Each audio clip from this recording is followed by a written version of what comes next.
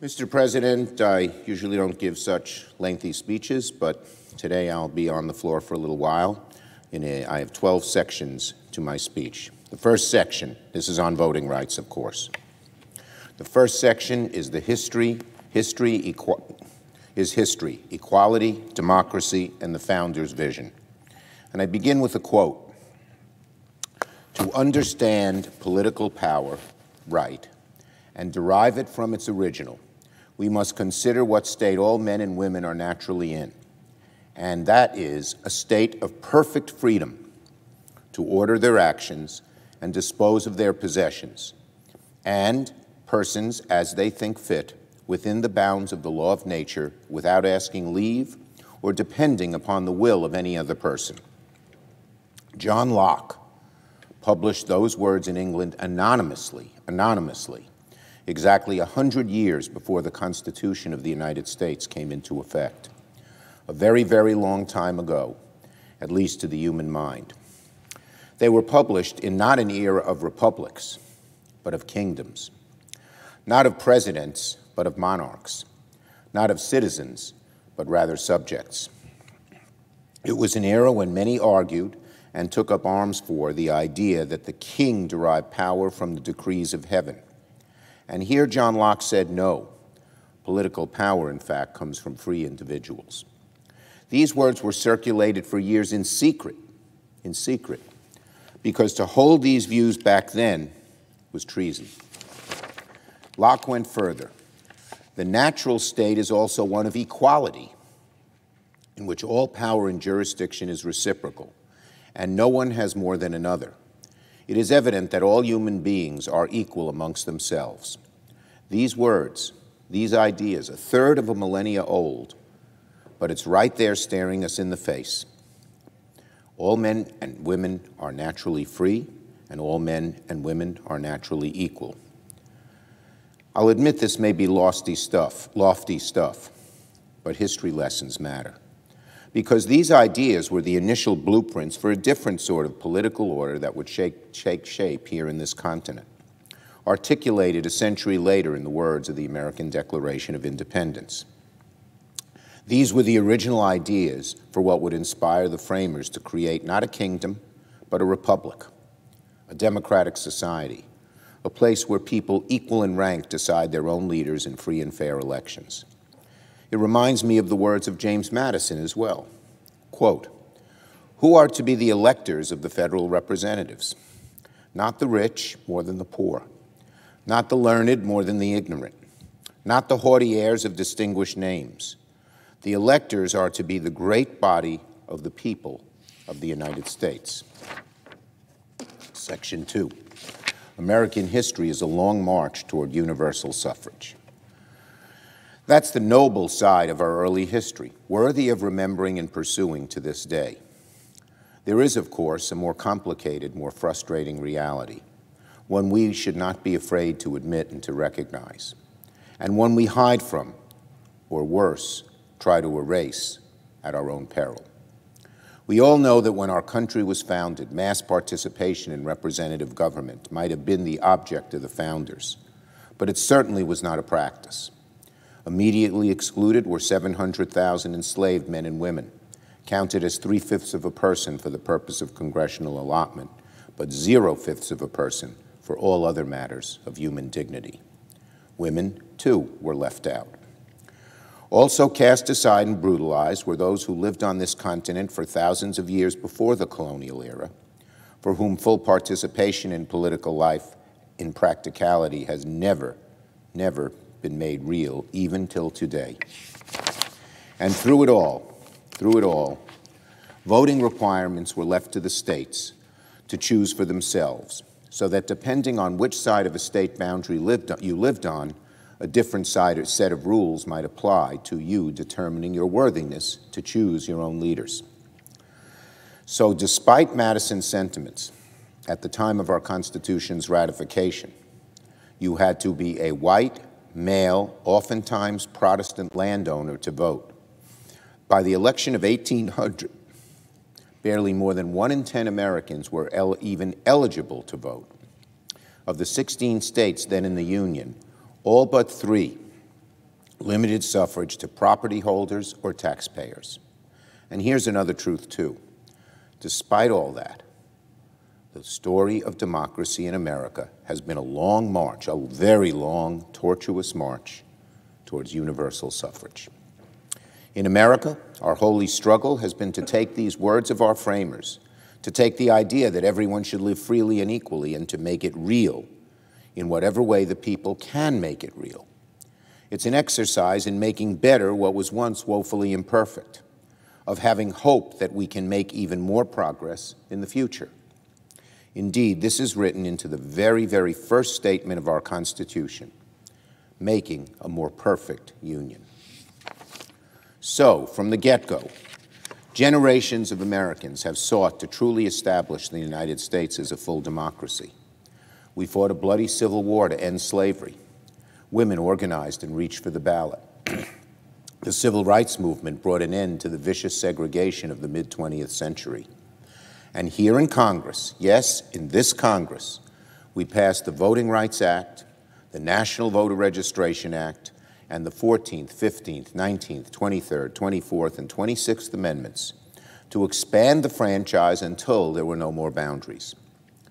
Now, we all know, unfortunately, the march has not always been linear. Throughout our nation's history, moments of significant progress have been followed by reactionary backlash. That backlash takes many forms: white supremacy, tyranny, demagoguery, fear, and political violence, and much, much more. Today, it lives on in the internet, in the dark corners of online places that deal not in truth but in conspiracies that I would call wacky or bizarre if they weren't so darn dangerous. It also lives sadly in the cascade of deranged propaganda we see emanating from certain cable news networks. Unfortunately, it seems, led by one party, compelled by the most dishonest president in history, we are entering another one of those dark periods. That is what we're talking about here today on the Senate floor. Section 3, the origins of the big lie. Mr. President, if there's anything else besides free and fair elections that have been central to our national political character, it's been our largely unbroken fidelity to the peaceful transfer of power. The peaceful transfer of power.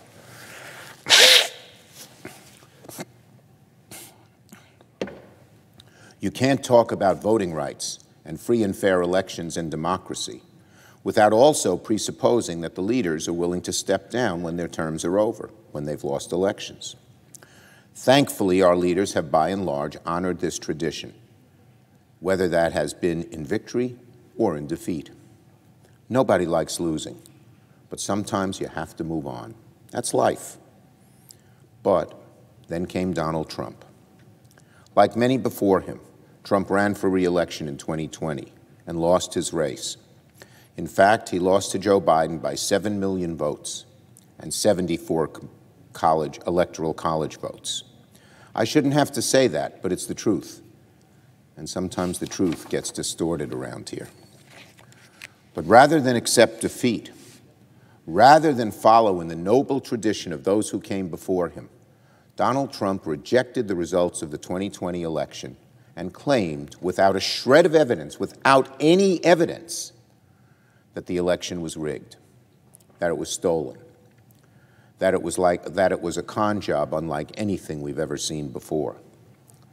He planted the seeds of that lie long before the election even happened. Yes, the big lie was born then. To this day, Section 4, the big lie is just that, a lie. It's a lie. It's not a misinterpretation. It's not one person looks at it one way, one person looks at it the other, as some of my colleagues on the other side of the aisle want us to believe. It's just a lie. To this day, there's not a shred of evidence supporting the fantasy that Donald Trump won the election, only to have it stolen from him. As a general principle, an extraordinary claim should come with extraordinary proof. We haven't seen anything close to proof in the 14 or so months since the 2020 election. On the other side of the aisle, the biggest, loudest talkers about the election being stolen have not presented any facts. It's appalling. So let's examine the record. First, Donald Trump has had plenty of chances to prove his allegations in the court of law. In virtually every instance, he has failed. Let me read an excerpt from USA Today, published last year on the day of the insurrection. Quote, "The president and his allies have filed 62 lawsuits in state and federal courts, seeking to overturn election results in states that the president lost." A little further it reads, quote, "Out of the 62 lawsuits filed challenging the presidential election, 61 have failed." 61. 62 lawsuits in a little under 2 months. And if that's not good enough for some people, let me read further from the article. Some cases were dismissed, says the article, for lack of standing, others based on the merits of the voter fraud allegations. These decisions come from both Democratic and Republican-appointed judges, including federal judges appointed by President Trump. So Trump and his allies went to court to try and make the case for voter fraud and virtually lost at every turn. Now let us move from the courts to what actually happened in the states during the 2020 elections. Across the board, state officials in states, both red and blue, and in fact states that ultimately made the difference in the election, all said the same thing. There was no voter fraud. Here's what the Republican Secretary of State in Nevada said in April of last year. The state GOP concerns, quote, "did not amount to evidentiary support for the contention that the 2020 election was plagued by widespread voter fraud." No voter fraud in Nevada. In Arizona, Secretary of State Hobbs said last year, quote, "there's an absolutely no merit to any claims of widespread voter fraud," unquote. And just this week, the election department of Maricopa County, the largest county in Arizona, headed by a Republican, released a 90-page document delivering a point-by-point refusal of claims of voter fraud.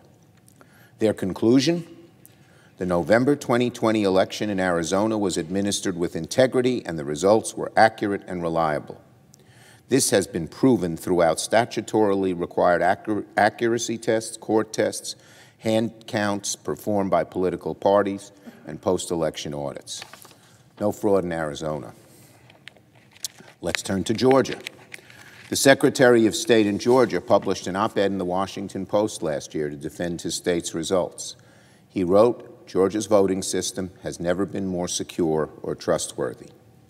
They had multiple recounts in Georgia, importuned by Trump supporters. They had a hand recount. The result was the same every time. No voter fraud in Georgia. In Pennsylvania, one Pennsylvania Republican legislator said the following about his own party's efforts to conduct a so-called forensic audit. "The current attempt to discredit the 2020 election runs headlong into an unmistakable truth. Donald Trump lost Pennsylvania because Donald Trump received fewer votes."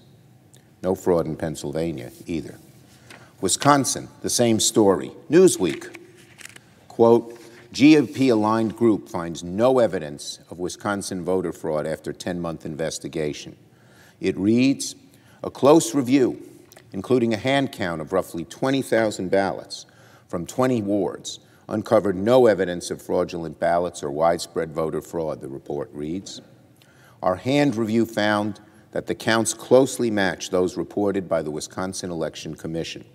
The review found no evidence of fraudulent ballots." And then we have Michigan, and by now, Mr. President, I expect you know how this is going to end. Last summer, the GOP, the Republican-controlled state Senate, released a much-anticipated report examining allegations of fraud within their own state. According to the Detroit News, the report's main author, Senator Ed McBroom, a Republican, said he found no evidence of widespread or systemic fraud, contradicting months of assertions from some members of his own party, including former President Donald Trump, unquote. So, Mr. President, let's just take a moment to review. No voter fraud in Nevada, none in Arizona, nor in Georgia, or Pennsylvania, or Wisconsin. No voter fraud in Michigan. So it's clear the reason Donald Trump is not in office today is because he didn't receive enough votes to win the election. It's that simple. It's indisputable. The court said so, the states say so, and the facts say so. Indeed, even Donald Trump's own administration said so. A month after the election, it was none other than former Attorney General Bill Barr himself who made clear that the president was lying to the American people. In an interview with the AP, the Associated Press, about a month after the election, here's a quote. Barr told the AP that U.S. attorneys and FBI agents have been working to follow up specific complaints and misinformation they've received. But to date, we have not seen fraud on a scale that could have affected a different outcome in the election. Bill Barr, Donald Trump's acolyte, said that. Months later, Barr said, "My suspicion all the way was that there was nothing there. It was all BS." I will note that Mr. Barr used a different word at the end of that quote, which I'm not repeating here. But this is the Attorney General, the president's acolyte, who sided with him through impeachment and issue after issue. Even he says there's no fraud. How can so many people still cling to this? Elected officials, responsible elected officials, they're doing damage, true damage to our republic. True damage. I rarely agree with the Attorney General. On this, he's on the mark. The big lie is BS. BS. So let me state once again, though it should hardly need repeating, that the 2020 election was not in dispute. Donald Trump did not have an election stolen from him. Nothing about 2020 was rigged, as he says. But today, a frightful amount of Americans still believe what Mr. Trump is saying is true. Tens of millions of Americans, a minority, yes, but a sizable one that cannot be ignored. That is the big lie in a nutshell. To them, it doesn't matter that there's no substance to these arguments. To them, it doesn't matter that the president's own allies have debunked it. They want to believe it anyway, and believe it they do. And Donald Trump, about the most pernicious president we have ever had, not about, the most pernicious president. No president has done this. Well, he understands that. He understands from the moment the polls closed on election night, all he had to do was repeat the lie again and again and again, and it would take a life of its own. And now, Mr. President, sadly and troublingly, greatly troubling us, troubling the whole country, the big lie is poisoning our democracy, poisoning it. Conspiracy theories spreading online, cable news anchors spewing falsehoods and generating a sense of rage among their viewers. And when the courts refuse to back the former president, when the states refuse to back him, and when some of his own administration refuses to back him, he was left with one last-ditch effort to hold on to power, to get the vice president to reject the results of January 6th. By now, we all know about the dreaded tweet he posted in December of 2020. Big protest in D.C. on January 6th. Be there. Will be wild.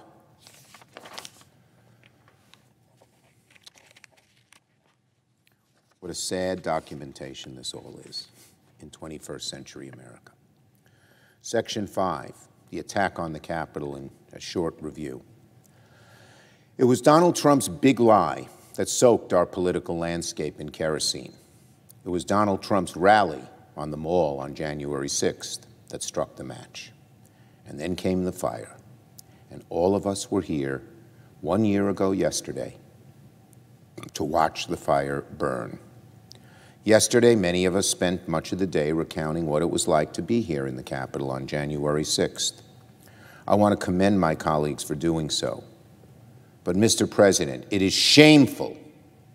My Republican colleagues had to come to the floor to speak as well. January 6th was every bit as an attack on them as it was on anyone else. It was shameful that my Republican colleagues did not come to the floor. to speak as well. They did not come to the floor. This room was empty on this side of the aisle. January 6th was every bit an attack on them as it was on anyone else. All of us suffer when democracy is assaulted. This is not a party matter. So I want to thank my colleagues who did come to the floor yesterday, and to everyone across the Capitol who shared their stories yesterday. Many of these stories are painful to visit, but they radiate with the light of truth, and I applaud them all. Of course, we also pay tribute to all those who put themselves in harm's way to protect us and protect this building: our Capitol Police, our DC Metro Police, our National Guard. They were outnumbered, unprepared, and largely left on their own, but they held the line. And when rioters cleared out of the building, another wave of heroes came in. The men and women who work as the maintenance staff, as technicians, they came in into the night without complaint and brought the Capitol back to life so that we were able to continue to count the votes and not let this insurrectionist mob stop American democracy from proceeding forward. Those who came in represent the best of us, the best of us. Section 6, the disease of the big lie lives on. The attack on the U.S. Capitol may have been limited to a single day. The attack on our democracy, unfortunately, has not ceased. Since last year, there have been no outright attempts to storm this building, to undo the will of the people, thank God. But the disease of the big lie continues to spread. Donald Trump has not changed his tune. He keeps insisting that our democracy is rigged and that our elections have been riddled with voter fraud. He did it as recently as yesterday. In fact, he was going to have an entire press conference on it before calling it off.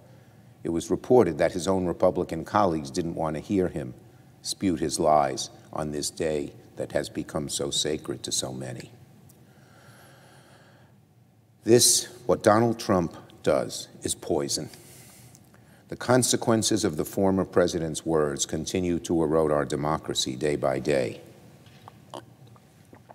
And if the enemies of democracy fail to get their way with baseball bats and pipe bombs, they have now turned their focus to a much quieter, much more organized effort to subvert our democratic process from the bottom up. In other words, a slow motion insurrection, but equally as insidious and ultimately more damaging.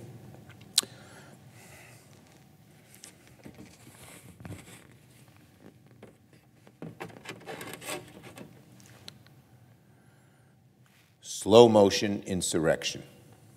Democracy experts alarmed over GOP takeover of election machinery, of GOP takeover of election machinery. That's the AP. I want to read the following from the AP. In the weeks leading up to the deadly insurrection at the U.S. Capitol on January 6th, a handful of Americans, well-known politicians, obscure local bureaucrats, stood up to block then-President Trump's unprecedented attempt to overturn a free and fair vote of the American people. But in the year since, Trump-aligned Republicans have worked to clear the path for the next time. The article continues.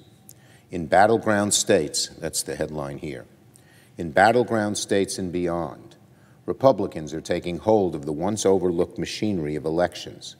While the effort is incomplete and uneven, outside experts on democracy and Democrats are sounding alarms, warning that the United States is witnessing a slow motion insurrection. Slow motion insurrection. With a better chance of success than Trump's failed power grab last year. They point to a mounting list of evidence. Candidates who deny Trump loss are running for offices that could have a key role in the election of the next president of 2024. The efforts are poised to fuel disinformation and anger about the 2020 results for years to come. This, Mr. President, is the heart of the matter of why we are here today. The insurrection that occurred a year ago yesterday is still going on. It may be slow motion, but in all likelihood, if we do nothing about it, far more damaging to this republic than even the insurrectionists were on the 6th.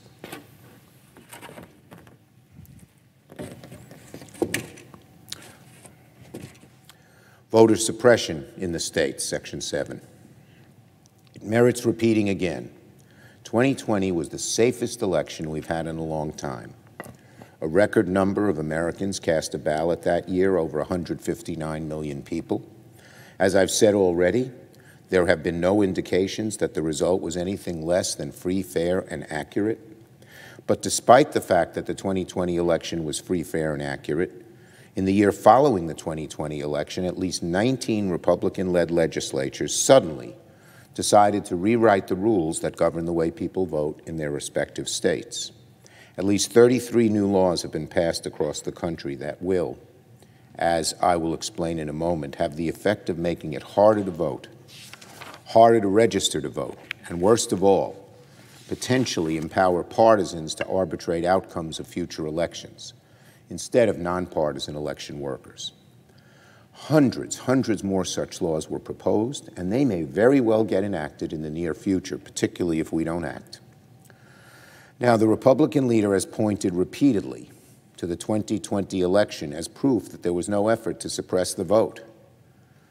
This is nothing but a sleight of hand from the Republican leader. He ignores that the problem today is not about what happened during the 2020 election, it's what happened after. So, Leader McConnell, when you say there was no problem in 2020, then why do we need to change it? And why do you ignore all the changes that are occurring after 2020? It's sophistry. Let me say one more time. This is amazing. The Republican leader has argued that the 2020 election is proof there's no effort to suppress the vote in America. But it's not what happened during 2020 that we're arguing, although Donald Trump calls 2020 the big lie. McConnell here is contradicting him, although he never does it directly for many different non-admirable reasons. So, any objective observer will admit that different rules had made it harder to people to vote, but it's the great danger in but the danger is not then, it's what the states have done after the 2020 election, even though some states tried to do it before. We need to be clear. The timing, the sheer volume, and the nature of these new election laws is not an innocent coincidence. It didn't just happen springing up in each state on its own. No. Over the course of the year, we've kept hearing the same justification for many of these laws. State Republicans said we need to preserve, quote, election integrity, over and over again. They said we need to safeguard against voter fraud. But, Mr. President, take a look at the actual policies that are now law and tell me if you think they have anything to do with election integrity.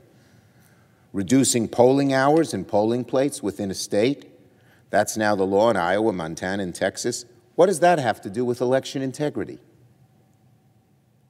Limiting the number, location, or availability of absentee ballot drop boxes, now the law in Georgia, Iowa, Indiana, and Florida.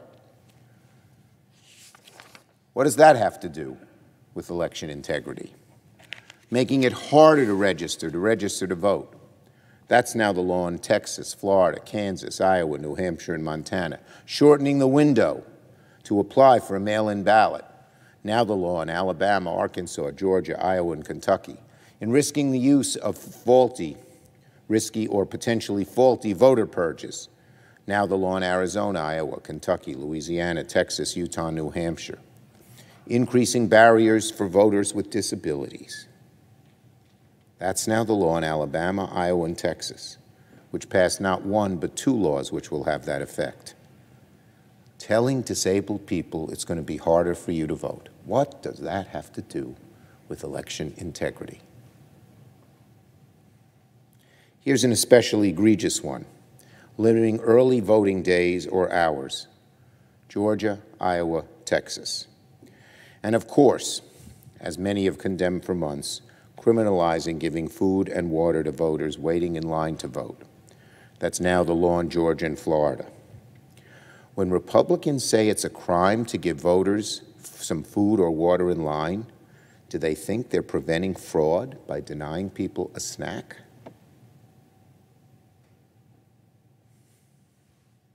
It's Kafkaesque. And Kafka was writing about the demise of democracy. Now, in addition to these new laws that are actually on the books, we also need to remember all the proposals they've tried to pass but have not been able to do to date. They tell us all we need them to know about the true intentions of these reforms, these so-called proposed laws. The most reprehensible were, of course, the attempts in states like Georgia and Texas to eliminate early voting on Sunday, a day, of course, when many church-going African Americans participate in souls to the polls. Did they show that Sunday voting is more fraudulent than other voting? No, we know what they're up to. What an astonishing coincidence, outlawing voting on a day when African American churches sponsor get-out-the-vote draw efforts. Have they shown that using drop-off ballot boxes creates more fraud than other? No. These are aimed at suppressing certain types of people from voting, not everybody. Policies like these have nothing to do with election integrity. When you say you can't vote on Sunday, it's the same intention of those old restrictions that used to require African Americans to guess the number of jelly beans in a jar before they were allowed to cast a ballot. What regression. Now, of course, our Republican friends, many of them, reject these ideas. It's not a surprise. But every so often they speak with astonishing and stunning honesty. As one state rep in Arizona said when defending his state's efforts to defend Republican voting, everyone shouldn't be voting. That's what he said. I wonder who everyone was in his eyes. Indeed, he actually said, we don't mind putting security measures in that won't let everybody vote, but everybody shouldn't be voting. And every now and then, the very plain and simple truth makes its way to the surface. When you lose an election, you're not supposed to stop people from voting, even if they didn't vote for you. That's democracy, my Republican friends. That's democracy. You lose an election, you're supposed to try harder and win over the voters you lost. Instead, Republicans across the country are trying to stop the other side from voting.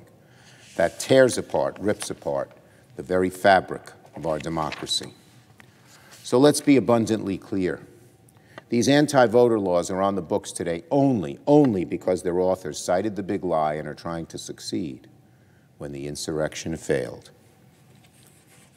A slow-motion insurrection. That's all it is. Equally, if not more damaging to our republic. Section 9, election subversion. Disenfranchising millions of Americans is bad enough, but there's actually another more sinister component to these laws. Because Republicans aren't just trying to suppress the vote, they're trying to subvert the vote. They're trying to subvert the very machinery of the democratic process itself. It's not enough that they make it harder for people to vote. They're making it more likely that those who do vote could see, God forbid, their ballots called into question, subject to unwarranted and dangerous scrutiny, and maybe get thrown out entirely. In states like Arizona, Kansas, Arkansas, Georgia, Republican legislatures are trying to give more power to themselves and other partisan bodies to undermine, override, or neuter bipartisan election boards and county election officials. In a number of states, they've already succeeded. Last August, a report from ABC News noted that at least 10 new state laws have shifted power over elections from nonpartisan election officials to partisan entities, from nonpartisan people to partisan entities. Why? It's obvious to figure that out. Here's what ABC News said. Among the dozens of election reform laws challenging rules regarding how voters cast ballots, several have also diminished secretaries of state's authority over elections or shifted aspects of election administration to highly partisan bodies, such as state legislators themselves or uneven bipartisan election boards.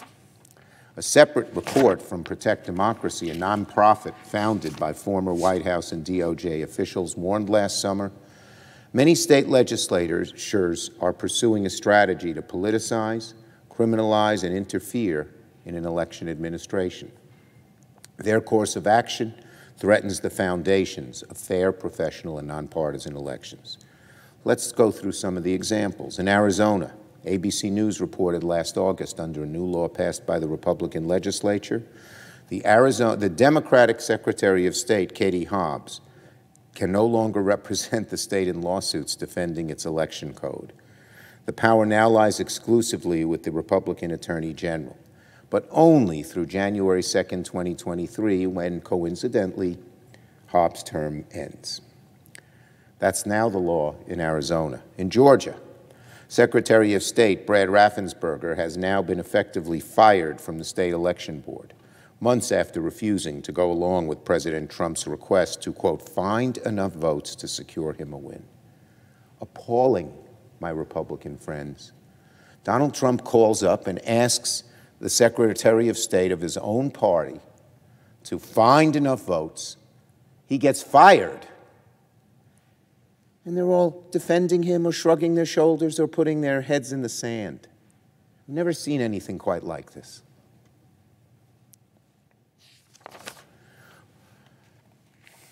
By the way, for those who don't know, the state election board in Georgia is responsible for, among other things, investigating voter irregularities. Amazing, just amazing. There are other examples across the country. Let's turn to Texas. According to the Voting Rights Lab, a particularly sinister new policy is now the law in that state. The recently enacted Election Omnibus Bill, SB 1, prohibits local officials from modifying election procedures to better serve voters. It also increases the likelihood of partisan poll watchers disrupting polling places and ballot verification and counting locations. The bill increased the ability of poll watchers to move freely throughout an election location, including areas containing voters waiting in line, checking in, or casting ballots. Again, it's helpful to look at those pernicious proposals that were introduced at the state level, but to date have not been enacted to law. One bill in Arizona would have given flat out the state legislature the authority to cancel the certification of electors by a simple majority vote. So looking through the record, the conclusion is not in doubt. Republicans across the board justify these new laws by saying they want to make it easier to vote but harder to cheat. But when you're looking what they're actually doing, it's perfectly clear that they're doing the opposite, the exact opposite, making it harder to vote and easier to steal an election. And this, my friends, is just the tip of the iceberg. These state legislatures will soon return to session this year and keep going, all importuned by Donald Trump's big lie. And what's missing is some profiles in courage, enough profiles in courage. Enough people, whether it's in this Senate chamber, in the House chamber, in the legislatures on the Republican side, said, I want to be a Republican. I want Republicans to win, but I'm not going to stoop to this level of beginning to dismember our democracy. Let's make a final crucial point about what we're seeing playing out in the states. Everything I just described at the state level is being done on a partisan basis. This is a Republican con job with zero efforts being made to get any input from Democrats. Should state Republican legislatures keep going? Should we in this chamber fail to do something about it or respond with insufficient force? Our democracy could very well cross a fatal point of no return. And then the unthinkable becomes real. Democracy erodes, and could, horrors of horrors, vanish, as it has in other nations in the course of world history. And what history shows us is when these pernicious activities start, when a mob starts, when a leader just lies to gain power, if people don't rise up, it happens. America, don't be complacent. This is happening, and it's a great danger. And in many other countries that devolved to dictatorship, it started in ways similar like this, And the majority of good people said, we don't have to worry about it. Well, we do. That's why we're here. That's why Senator Merkley and I and Klobuchar and Durbin and others have taken the floor today. Section 10, the Senate will vote again on voting rights. So, Mr. President, what's the way forward? Do we accept these developments as inevitable? Do we say it's not so bad? Do we look the other way? Do we tell ourselves this dark cloud will pass and the disease of the big lie is going to just cure itself? We can't. The risk is too great. What we must do is remember the words of our great friend, John Lewis, who shortly before his death said, "When you see something that is not right, you must say something. You must do something. Democracy is not a state, it's an act, and each generation must do its part to help build what we call the beloved community." Well, right now, the Senate is being called to take action. So as soon as next week, we intend to bring up legislation back to the floor of this chamber to protect our democracy and shore up the right to vote.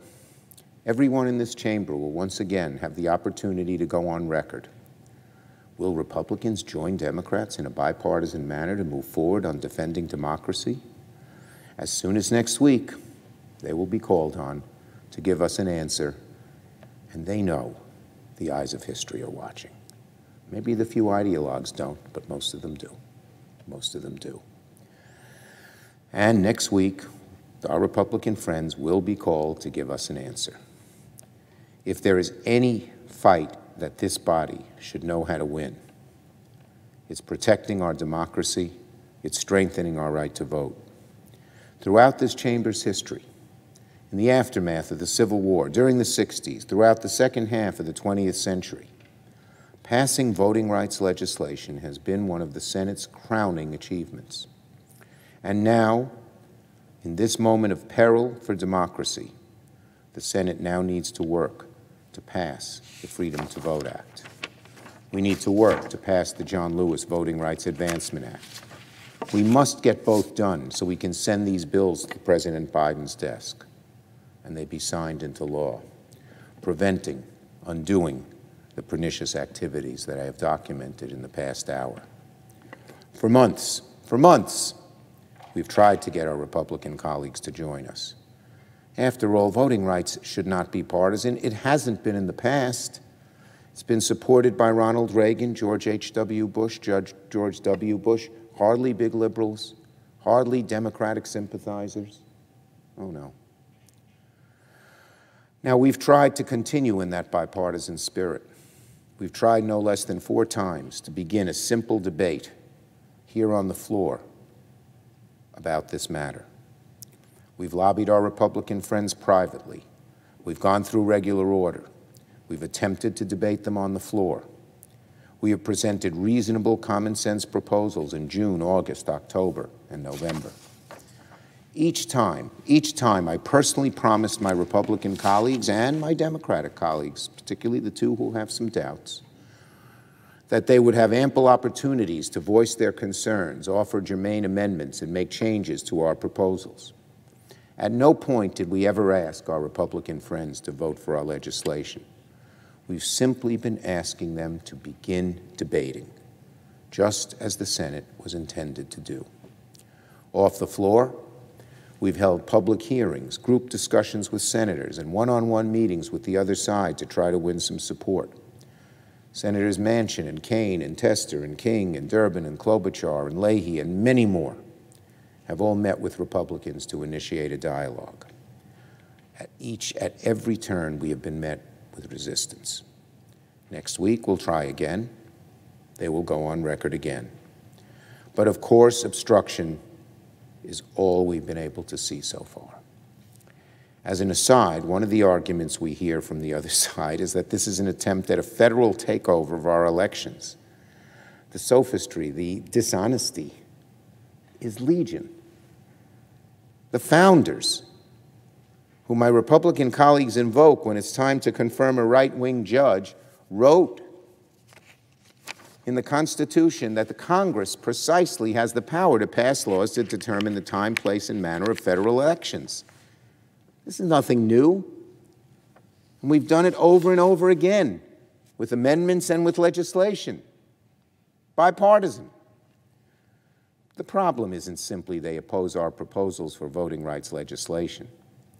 They now even refuse to support legislation they embraced in the past, including the policies in the John Lewis Voting Rights Advancement Act. Remember, the Voting Rights Act was reauthorized 5 times through its history, including by Presidents Nixon, Reagan, and Bush. Many of my Republican colleagues have worked in the past to improve pre-clearance provisions similar to the ones contained in our latest proposal. If it was good enough, it was good enough for Republicans back then, Republicans who were true conservatives. It should be good enough for our Republican friends today. But they won't even support that. In fact, they won't even support a vote to open debate. The sole exception in 10 months has been our colleague from the senator from Alaska, once on 4 votes. But where is the rest of the party of Abraham Lincoln? Down to the last member, the rest of the Republican conference has refused to engage, refused to debate, even refused to acknowledge that our country faces a serious threat to democracy. Leader McConnell this week seemed to refer to laws I talked about earlier as mainstream here on the floor. What is he talking about? Maybe they're mainstream in failed democracies, but his proposals are unacceptable in the United States. So it is clear that the modern Republican Party has turned its back on protecting voting rights.